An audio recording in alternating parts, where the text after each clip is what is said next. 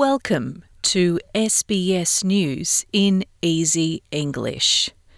The Australian Competition and Consumer Commission is paying close attention to the high prices and unaffordability of COVID-19 rapid antigen tests.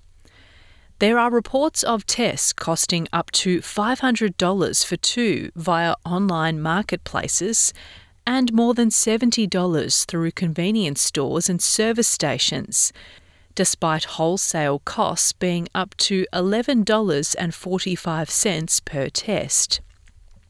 The ACCC chairman, Rod Sims, is asking businesses to urgently explain the retail costs, adding that the watchdog will act if required. We have heard stories where people have gone to enormous lengths to get supplies for their consumers, and on those occasions maybe higher pricing can be justified.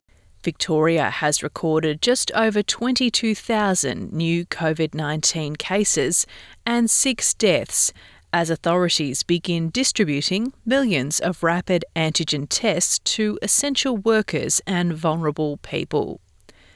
The new infections on Monday reached a total of 22,429 cases of COVID-19.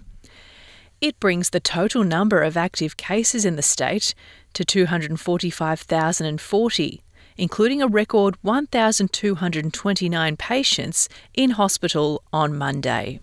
And health officials are optimistic Australia is nearing the peak for Omicron coronavirus infections. Authorities in Victoria suggest that the state is close to reaching its highest point, while the Gold Coast is on track to do so by next week. National union leaders are holding an emergency meeting today to determine the next steps for keeping workers safe during a surge of COVID-19 cases. The meeting will include unions and consider responses to the Omicron variant based on the latest health advice about limiting the spread.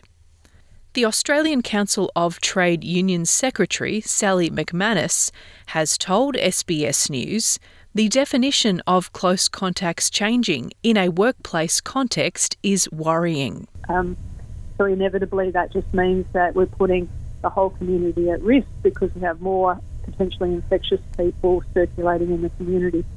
In sport, defending champions Algeria have lost to Equatorial Guinea in one of the biggest upsets in Africa Cup of Nations. In other action, Ivory Coast and Algeria were both held to unexpected draws, while Tunisia were the sole favourites to win. Algeria are bottom of Group E going into a final group game against two-time champions Ivory Coast. This is SBS News in Easy English. Thanks for joining us. I'm Stephanie Corsetti.